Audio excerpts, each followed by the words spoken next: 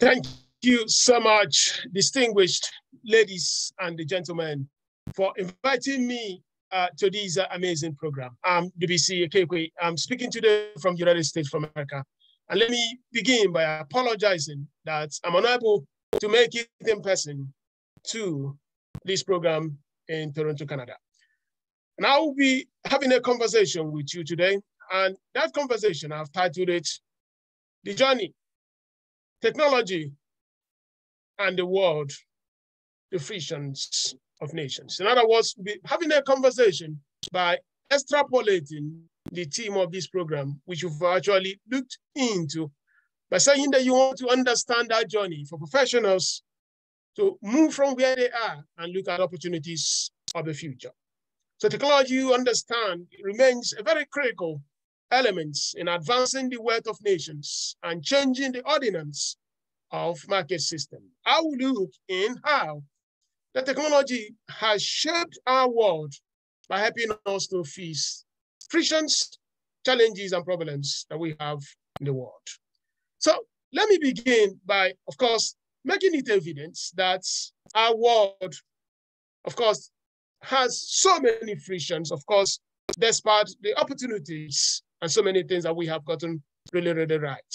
If you go to many parts of the world, we see wars, Ukraine, Russia, you go to Africa, people are still suffering because of lack of basic clean water, the issues of famine in most parts of the world. You know, there are just frictions and challenges, not just because we as a people cannot feel some of them living in North America, but if you just take back to most parts of the world, you can see that there are frictions everywhere. So our world is full of frictions. And interestingly, it is actually because of these frictions that many things we do in life will become very, very evident. And across human society, across human history, these frictions have become exceedingly critical for us to change the destinies of nations and the destinies of continents. I'll show you here a plot that shows the GDP of the United States and Canada. These are the two dominant economies of today. So I'm using them for these extrapolation to shape how the gross world product, an aggregate of all the GDPs of the world, have looked over the last 2,000 years. If you can just look here, you will realize one thing, that more than about 1,500 years, just from here to here, that the GDP of China, the GDP of the United States, or the gross world product, basically the GDP were flat. What was going on here was this, that despite the fact that human population was growing, human economic activity was not accelerating. In other words, that people that lived here were actually poorer than people that lived here, because the per capita income was decelerating. Because when you have a higher population, and you are not seeing an economic growth, it means that generations of people were actually getting poorer. I call this era flattened era and invention society era. An invention society era basically means there were so many ideas here, but they had limited products and services.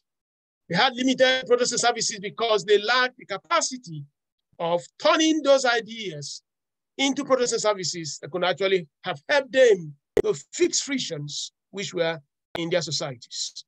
So when nations lack capacity to turn ideas into products and services, they have not actually done so many things. Africa, Latin America, and Northeast Asia, in some other pockets of the world, most of them are still stuck in this flattened GDP. They are extremely very brilliant people there. They have ideas on paper, but they have not turned that invention into innovation. The people that lived here were some of the most important people in development of modern physics and chemistry. They helped us to understand compounds. They helped us to understand natural philosophy.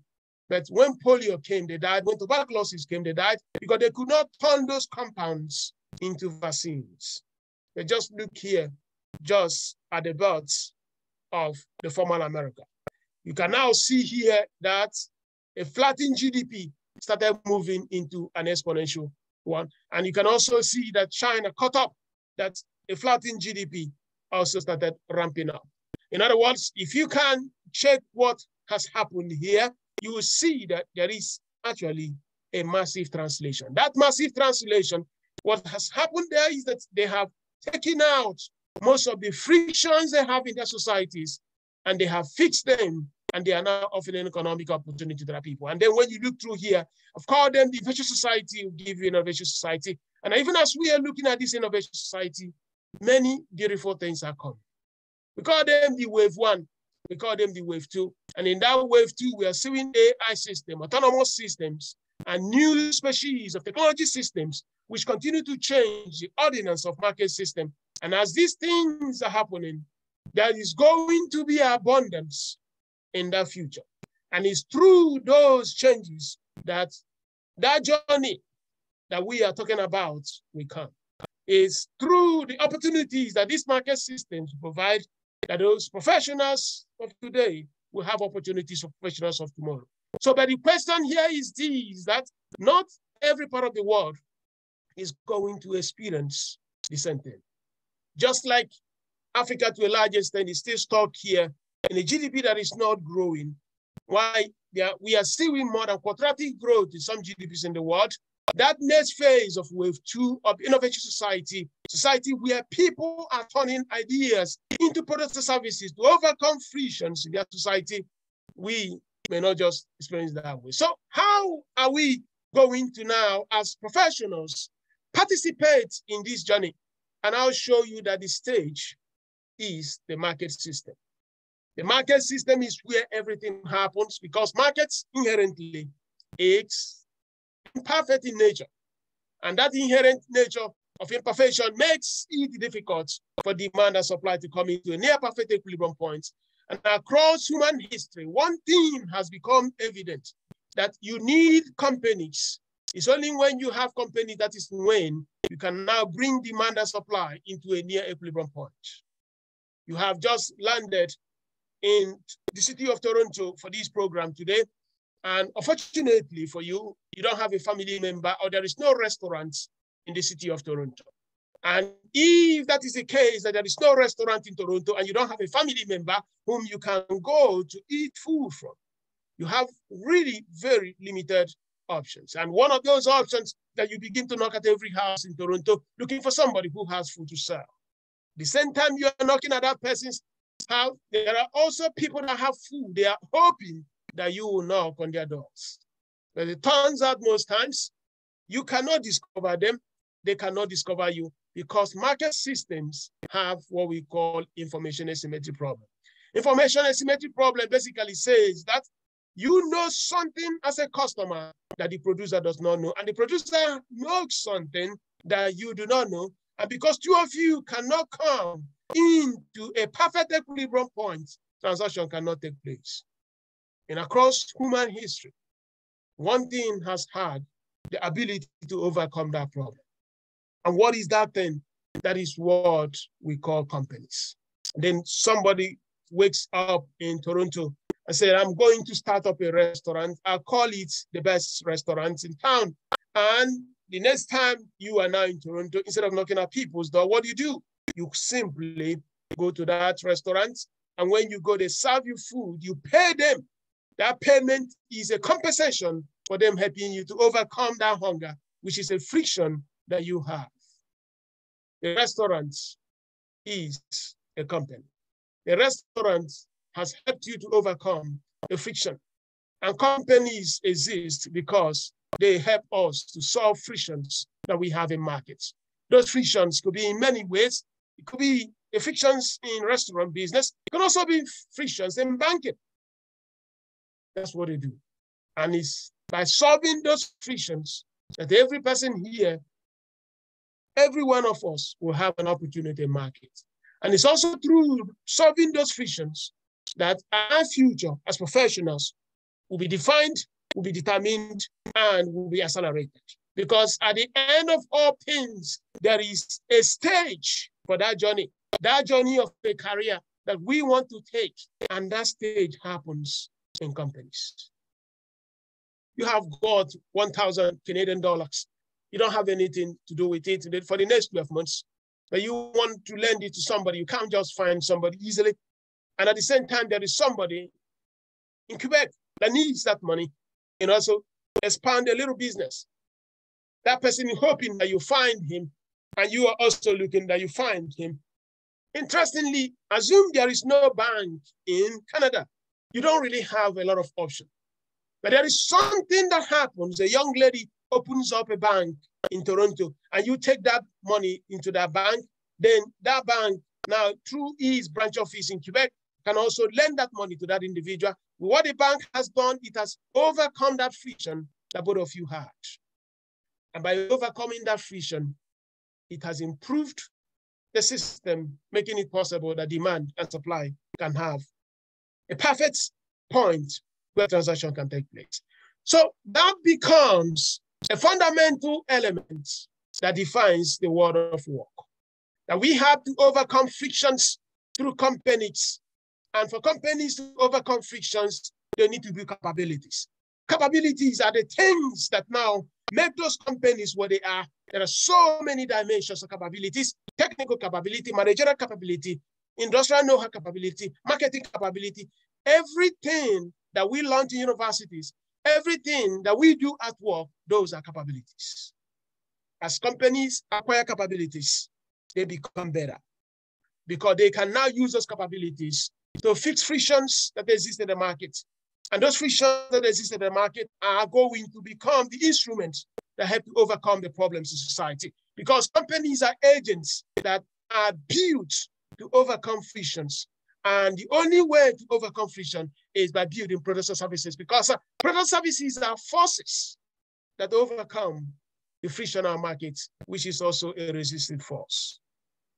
What are going to be the components of those capabilities? There are now 4 key things. Knowledge. As we go through the journey of careers, even as immigrants, or people in diaspora, or native citizens of Canada or beyond, knowledge is key, because we need knowledge to build and combine the factors of production. If we don't have knowledge, we can't just do anything. And that's why it's so important these days in the knowledge economy that knowledge has to be sharp, fresh, and extremely, very, very disruptive. If you go back to the Bible, you read one thing, it's evident that when Moses appeared before the Israelites, that they marveled because he studied under Pharaoh. And they knew that because Egypt had the best educational system that time, he was well prepared and qualified because he had knowledge. And across human history, a people will rise on knowledge before they can rise in commerce. The finest moments in Greeks was actually when they have some of the finest philosophers ever lived. If you go back to the old time of Babylon, the old time of Persia, you just see one thing was consistent. The knowledge of a people will give them the capacity for them to win a market system. And the best of America today is not because they make these javelin bombs and all these missiles and rockets, or they have great educational institutions that help them produce knowledge systems that can actually make them a very great country. And just like Canada also has the capacity to create new knowledge, apply new knowledge, deploy new knowledge, and refine knowledge systems, it makes it a very great country. So knowledge is key. And in that knowledge, we have opportunities as professionals for today and for tomorrow, that if we keep deepening our knowledge capacity, we are going to win the world, because we need knowledge to build capabilities that can help us to overcome frictions, which are evident in markets. Of course, capital. When you don't have certain things, you can also need that capability to buy the elements that we do not have. There is also the mindset of being a risk taker. We need to have pioneers in markets. The pioneers in markets, we're talking about people that are going to become change makers, who can see problems and they go to tackle those problems. Look at the DY Mellon, look at Rockefeller, look at Carnegie, look at Dangote in Africa. Then so many of them, these are people that are helping us they have this special capability that they can help us to overcome the frictions by making it possible that they can build better process services that markets will actually use. Of course, for most of us, we fall under labor. the executors of business models. When we have that knowledge, when we have that entrepreneurial spirit, when we have acquired those elements we do not have, at the end of the whole thing, we need to execute a model in that market to overcome that friction so that we can make our world a better place. The future of our professional careers will lie on our ability to be ready, to be prepared with the technology, with the knowledge, with the capacity of today for the opportunities that will emerge. And all these things are now encapsulated under the processes of firms, the tools of firms, and the people of firms. The people in the companies, the processes the company deploy, and the tools that they use is become the foundation upon which we can build the empires of the future. So as we go through this conference and looking at that topic or that theme, the journey that as professionals we go through, whether we are just landing in Canada as new immigrants or whether we were born in Canada, we've been living here for a long time, it's that we have an opportunity to capture something of value to see where we can play a role. But as you go through this, there is something that has become very evident. That thing that has become very evident is that technology has become an instrument that will make it possible for market systems to fix the frictions which are in people's lives. And I'll take you back to the great debate of the Greek philosophers where they were trying to understand the material component of the universe. Heraclitus had noted that the world is nothing but fire. Thales had noted that the world is made nothing but water. But I like what Pythagoras, the guy that gave us the Pythagoras theorem, it makes and noted that the world is nothing but numbers. Pythagoras made a postulation that the world is absolutely numbers. And if the world is nothing but numbers, because everything in life can be put into numbers, can be expressed in numbers, can be quantified and modeled, and could be expressed in a numerical form, it means that the business of humanity is nothing but understanding numbers. And of course, across human history, that has always been what we've been doing. From the time of slide rule to abacus, to the time of the ENIAC, difference engine, ENIAC, UNIAC, Shockley invention of transistor, to the integrated circuit invention by Shockley, by Robert Noyce and Jacobi in 1957, the world has been looking at one thing. How do we make sense of numbers? Because the more we make sense of numbers, the more we understand our world. And if we understand our world, the more we fix frictions that are in the world. So from numbers, we make sense. And how do we make that? We need to build calculating system. We need to build computational system. We need to build computer system. And then by building those computational system, we can now understand the intricacies that link the world. To build better companies of the future, we need to have those companies run on numbers. Because the more you understand numbers of your customers, the more you can serve them. The more you understand the numbers around your patient as a medical doctor, the better you have the capacity to actually cure them, help them get better.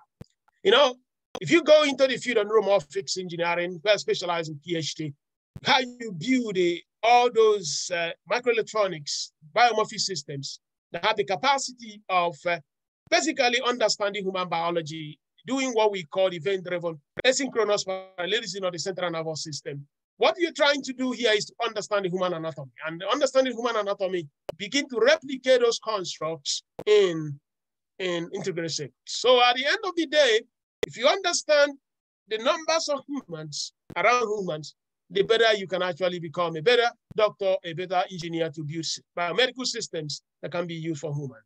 The better you understand the numbers in the market, the better you can serve the customer. So the world is nothing but numbers. It means that building machines can help us understand markets, and it means that those companies that deploy more of these systems will have a better opportunity to win. And that is where the future will be defined. The future of your job, your professional life, the opportunities you have will be built on numbers. And if you make sense of anything you do in a career, to make make it more evident, asymptotically better, you have a better professional life. And how we have known that, how do you make those numbers better? You build what they call cloud computing systems. That's where you store what you call data, and that data is actually numbers. Because the cloud makes it possible that you can have an infinite, in quote, computational capabilities. It means that you can now have the opportunity to understand your markets better so that you can fix the frictions in those markets. And if you do that, you go back to The Invisible Hand by Adam Smith. That productivity will come because through numbers, you understand better the challenges the market has. Through numbers, you know what the customers want, what customers need, what customers require, so that you fix them. And when you are fixing the problems in markets, you are creating products and services, you drive an innovation society. Innovation society, as you noted, we have already stated that what really matters is not invention of ideas, but ability to turn those ideas into products and services. Reverend Marcus, many years ago, was struggling to understand how the world will cope because food production was going in arithmetic progression while human population was growing in the geometric population. And Reverend Marcus said that the world was going to run out of food. He never imagined that we could move into an age of exponential technological growth. And that exponential technology growth will turn a world that is inventive into a world that becomes innovative. And in the world of innovation, we're going to have beautiful machines like tractors that can now help us to produce food at a very better pace. So the postulation of Reverend Marcus did not happen because the world became innovative and the world was able to drive productivity. And when the world drove productivity, we can now have food. That the problems many of us have in Canada today is not whether we find food, but how we can actually stop eating a lot of food. That's it. So a new market now has been formed. Exercise, eat well, because if you continue to eat as you see it in Canada, I tell you one thing, you get into trouble because you don't even need to pray before you eat because you have so much food that there is no need for you to pray. But remember, when you are in Mali, when you are in Nigeria, hey, you have to pray a lot because you are not sure what will come the next time. So that's the world we live in, and it's the world of abundance for those that have unlocked that capacity of the invisible hand that Adam Smith postulated. And if you go through markets, you can see a pattern. 100 years, a capture of the movement towards numbers, towards better market system, towards what Pythagoras postulated. 1917, the best and the largest company in the United States was US Steel, a steel company. 50 years later, the largest traded public company in the US was IBM. Now, in our time, Apple, and then you have all these. So what is happening here? Construction 100 years ago, later infrastructure companies to power technology systems. Now we are looking at infrastructure companies to power where the numbers will be resident. They were the leading companies at that time. But what you have today are largely knowledge companies. These are data companies, and data companies are closer to numbers than infrastructure companies. But even the infrastructure companies are closer to numbers than steel companies. And that translation has to happen in every society, in every market, because the more you move from this to this, the more efficient you become, because when numbers power anything you do, you become better in whatever you do. I'm using the snapshot of Nigeria to show the leading companies in Nigeria: MTN infrastructure, Airtel infrastructure, construction, Dangote Cement, Bua Cement, food, nesting. That's the stage we are. Here, when I look to America, I can see most of the leading companies are knowledge companies. You may say that Tesla is a manufacturing company. No, Tesla sells software systems. If you buy a Tesla and you want to sell it, the next person has to talk to Tesla to get a license back. And they sell a lot of credits. So if you look at Tesla, the gene, this company is just something more than selling cars. And a lot of knowledge, a lot of knowledge systems here. So these are data companies, and they are very closer to data.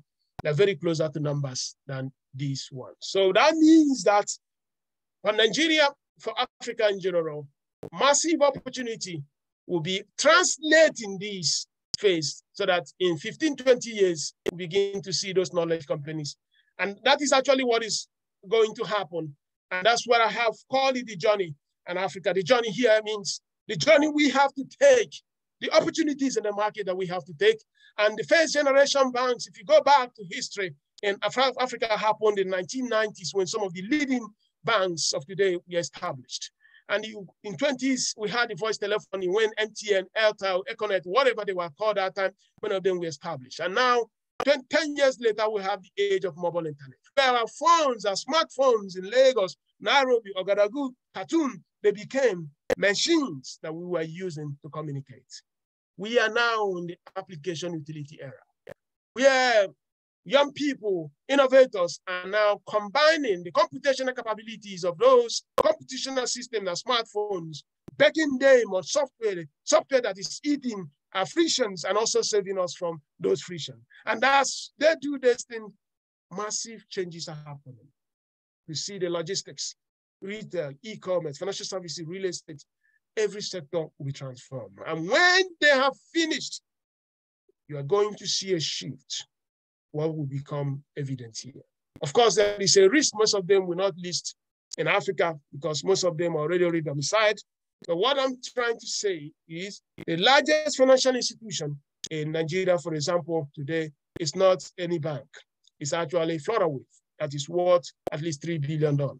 What that means is that if it has to list, let's assume Nigeria, it would have actually turned this place into that data-driven company because it's a fintech that feeds on data. So that is going to be the moment, the opportunity of the future that many of us are expecting. And you have to look at how that change can begin to unlock better value for Africa. We are just about $3 trillion in GDP, about 2.7 trillion. That is extremely very small for a continent of more than 1.3 billion people.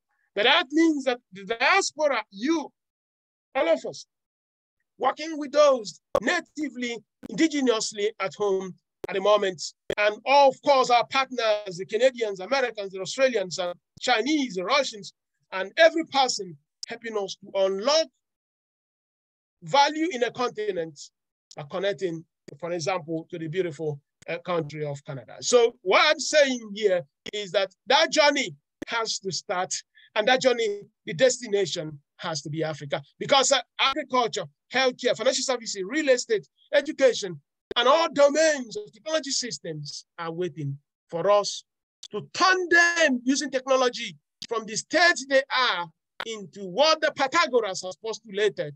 They have to become numbers. The more we turn them to numbers, the numbers driving whatever that we are doing, the better we can build a better economic system. As we do that, we can say this is the destination. That destination is abundance for all. Abundance for all, not for you to rise, not for me to rise. Another you have reason because you're in Toronto, another I have reason because I'm in America. Is that we fix frictions, we build companies through see frictions, build companies, technology powers, that the rise of all through shared prosperity, that the journey you started in that career, that future, that destination should be that we have a world where there is abundance for all. And we can see boys, girls, east and west, north, south, Asia, Africa, Europe, North America, South America, that they can have these lofty optimism that the future is one of abundance and one hopeful, livable for moments of glory. Thank you so much for the invitation. And stay blessed and enjoy your program. Please eat Nkobi, Amala, and Zoro. Bye-bye. Thank you.